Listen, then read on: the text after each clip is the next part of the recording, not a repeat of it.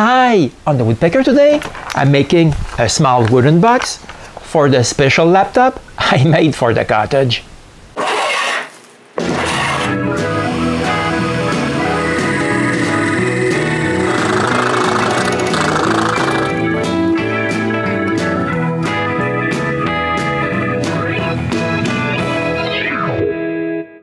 I really love my Raspberry Pi 400, but using my small monitor like this is really not ideal.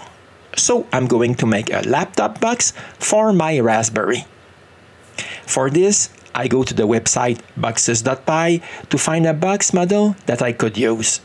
After entering the dimensions I want, I export this and import it in Aspire. There, I add the things I want to my box.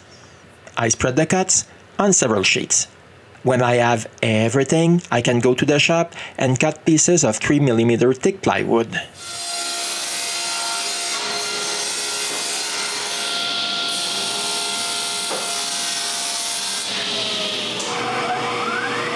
With those pieces, it's possible to start cutting on the CNC.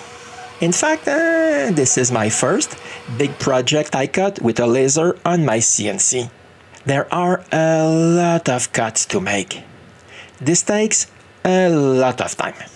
But the worst is that I only noticed after cutting some pieces that the offset the website gives is not right and I can't assemble the parts. And one piece moved during the cut, it's useless now. So I return to Aspire and fix the offset and come back to the CNC. I'm using the discarded pieces to cut the smaller ones. For the bigger one, I need to cut more plywood. But you can see that in some places, the tip of the nozzle is rubbing the plywood. This is because the plywood is not totally flat. This also causes me trouble.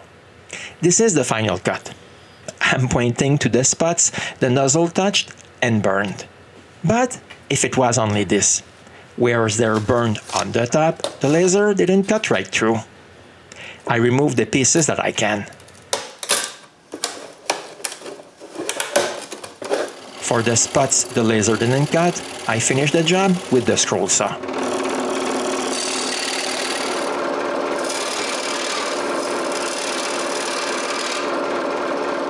But I didn't have trouble on all the pieces.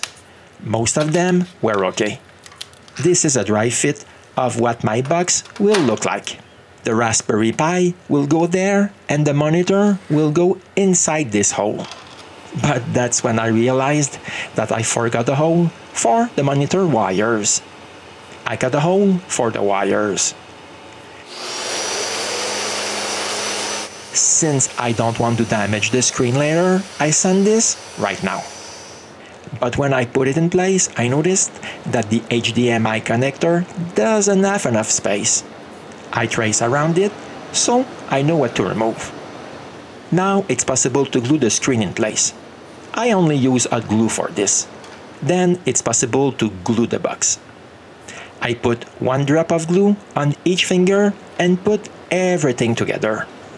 Now I have to wait for the glue to dry. Then it's possible to glue the bottom part where the Raspberry Pi will rest. Then I clamp this again and wait for the glue to dry. I use the box with integrated hinges. I can see it's not sturdy enough for what I intend to use it for. 1 hinge broke by itself. I need to do something better.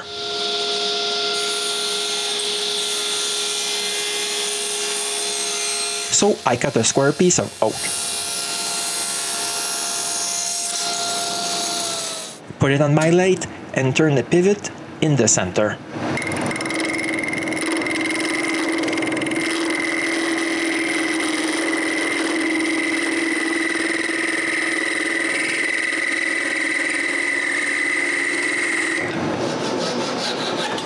Then cut this in half.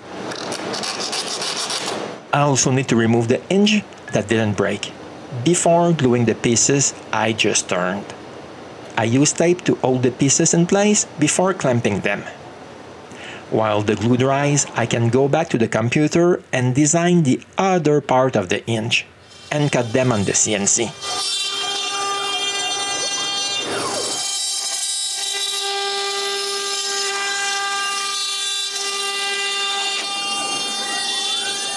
After, I glue them in place.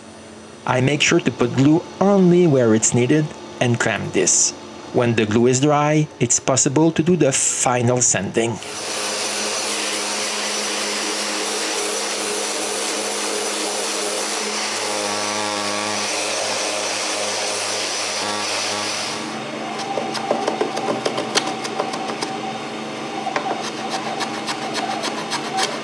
The last thing to do is to wipe some linseed oil everywhere I can. Then I wait for the oil to dry. When it is, it's possible to hook everything up. And here is my Raspberry Pi laptop. In fact, this is for the cottage, so I can monitor the status of my charging system. If you intend to make a similar box, I suggest using a turn pivot like I did. Personally, I really like my wooden Raspberry Pi laptop. I like it so much that this inspired me to replace a 15-year-old PC that I use with my big TV, with another Raspberry Pi and a wooden case.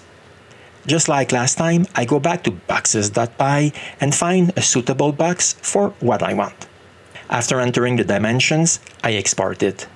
Again, in Aspire, I add the cut and burn this box will need. I spread this in several sheets. For this, I need more plywood.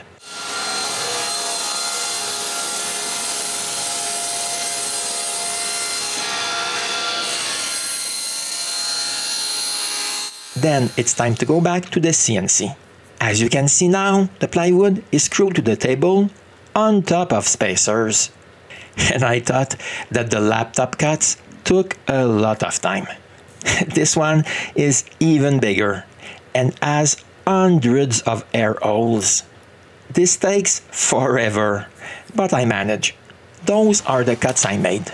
Most of the pieces detached easily, but I don't know why I still have uncut spots at some places.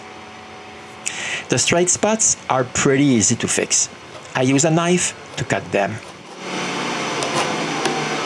But just like the laptop, I use the scroll saw for the finger joints.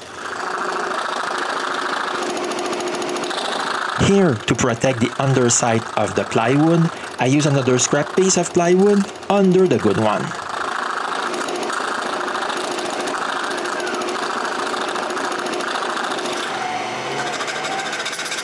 I finish the job with a rasp.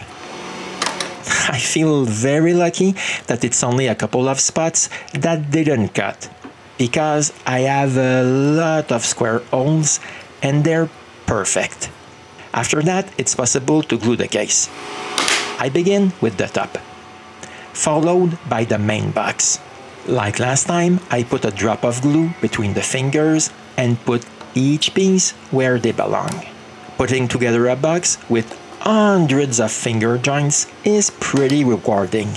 Maybe you've done it yourself. And when every piece is in place, I put several clamps. And while the glue is drying, it's time to cut the interior hard drive separator. Cutting those 4 pieces with their hundreds of holes takes enough time, so the glue is now dry enough so I can glue this in place.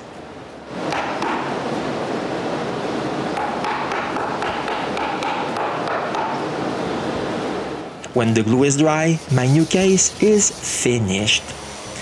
I need to sand it.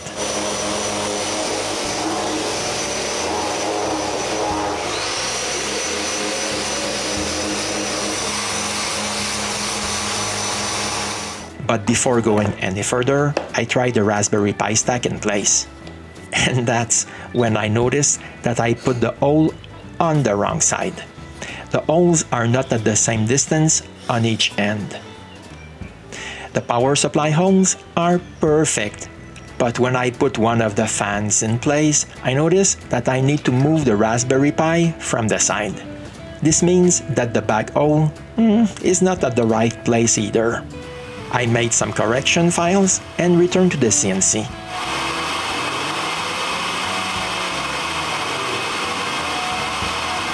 And with my new holes, everything fits perfectly. The last things to glue are the feet.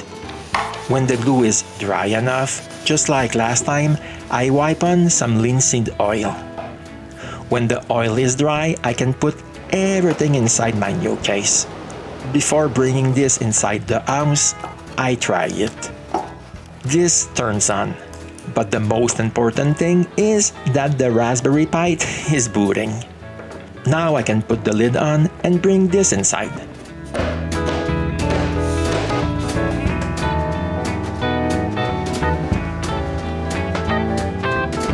And no surprise, it's working. I'm pretty happy with my case.